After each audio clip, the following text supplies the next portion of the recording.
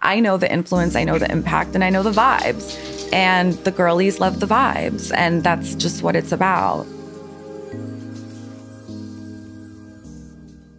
What is up, you guys? Welcome back to my channel. Today I'm actually going to be filming a makeup tutorial. Soft glam, soft beat. That is the only makeup look I know how to do, so that this is probably going to be the only makeup tutorial that's on this channel. But people have been asking, so I'm gonna give the people what they want.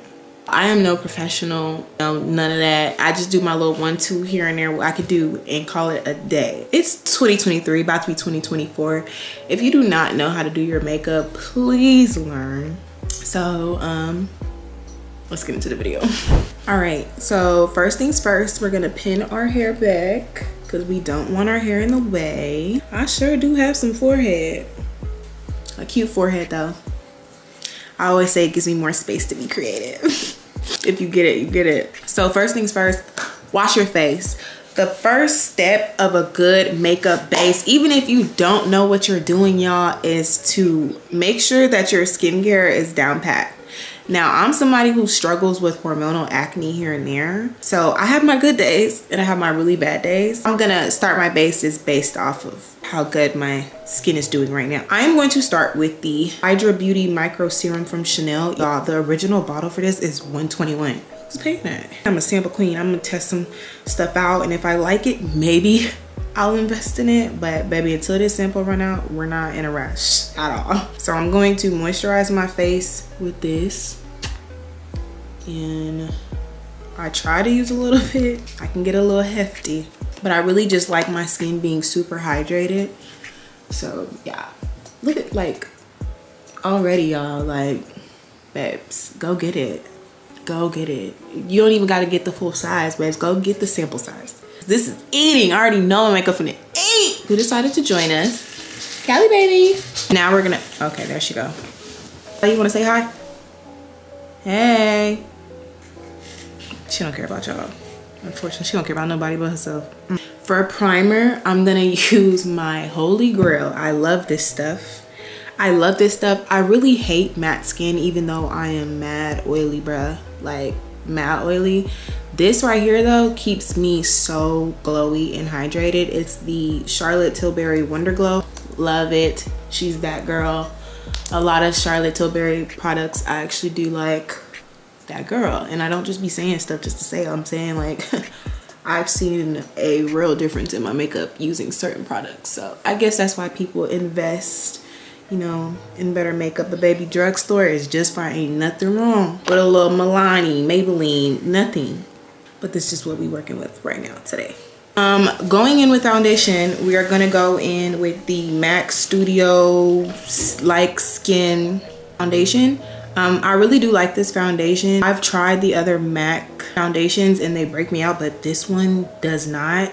I do have oily skin and I grease up very quickly, but one thing about it, my skin in any type of makeup is gonna look hydrated. Has to. So I literally just dot it. Now you can go heavy depending on how your skin is doing. My skin is doing pretty good, so I'm just being very light-handed with it. I don't put much foundation on my forehead, y'all, because I contour the on my forehead. Yeah. Shine bright like a diamond, shine bright like a diamond. We don't need to highlight her no more. Okay, so I'm gonna go in. All of these brushes are from, where did I get these brushes from? Benefit? I don't know. Just know this is a flat top foundation brush. I'm gonna blend this.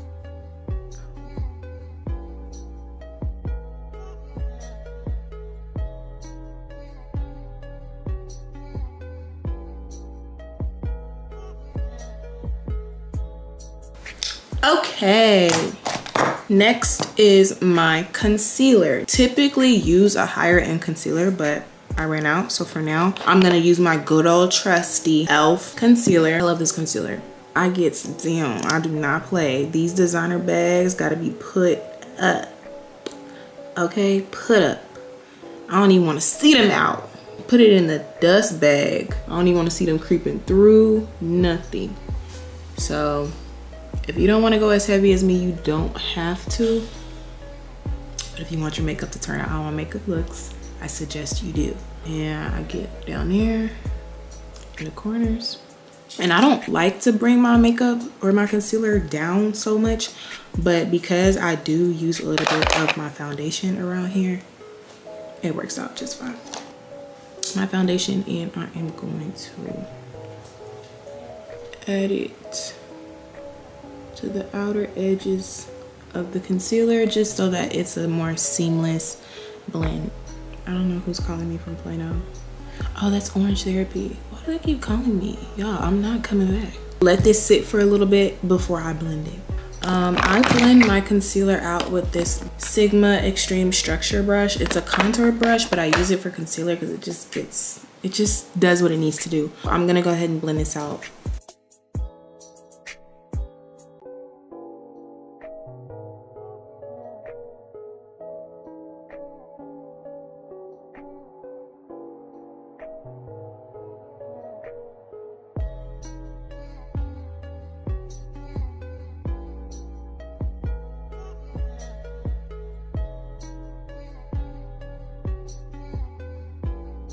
Okay, so next I'm gonna take the Tarte Shape Tape Concealer, and I know Tarte is canceled, y'all, but let me just use the last bits of this, please. This is the shade Tan Sand.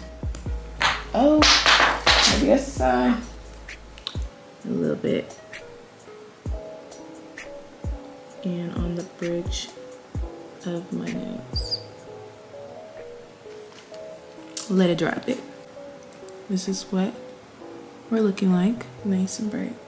Next, I set my under eye. Now, some people use loose powder. I use pressed powder to set my under eye. I just feel like it works better for me as far as creasing and stuff.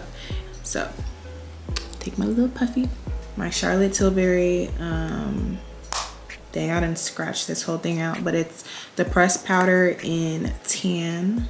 I dab off the excess though, and I just go in and set my under eye. Isn't that so pretty? Like, stop playing. Y'all know that's so pretty. It's like the perfect finish. And I just love it. Like, ever since I started doing this, I never looked back. I never looked back at loose powder, never. It just has this literal airbrush finish that I just love. I put extra because I'm extra on the outskirts because I just like that look. And then down my nose. Down the nose. I take the excess though, and I do put it, even though I didn't put any concealer right there, I do put it in the middle of my forehead. Around my mouth. All right, so I leave that on. Next step, I am going to contour. Now, what I use the bronze slash contour, I don't really contour, I like the bronze. I feel like contour is a little too harsh for me, but I do use the True Complexion contour palette by Black Radiance. Love them. It's an OG, super affordable, super affordable. Go in with the contour color and I mix it with the sculptor. It gives me like the perfect bronze. Mix the two. Tap off the excess. I take my powder brush, BH. Oh, that's where I got my brushes from, y'all. BH Cosmetics, not Benefit, what the heck. But yeah, this is just a powder brush. I just dab it right there so you can see that. And then swirl it. Now, it may look a little muddy right now, but I'm telling you, when that blush comes into play, it won't even matter. So I just get that forehead real good. Decrease it a little bit. They can't get all this forehead.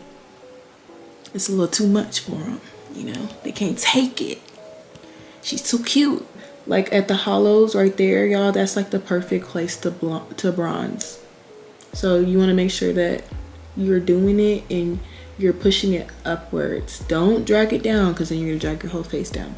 Just push it upwards and zip. Yeah, this is what we're looking at so far. We're gonna clean it up, but for now, I think this is good enough for me. I had to put on my robe, y'all. I got a little cold. Now this is the snatchies part for real. I take that contour powder, dust it, and I go in and I just contour my nose, but I start with my eyebrows so that it can smoothly transition. And this is how I get that like pinched nose effect, because I do have a big nose. I have a lot of big features, but I love my big features. But for the look that I'm going for, I would like my nose to be a little bit more snatched.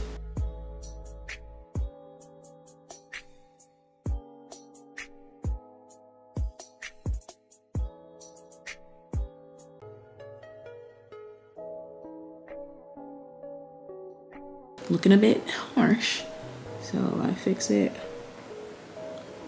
with my concealer brush, and I just make sure that it's blended in well.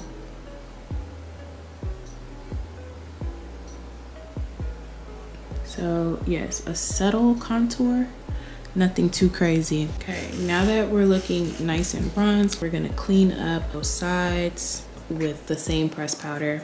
Take it and I just clean up that contour.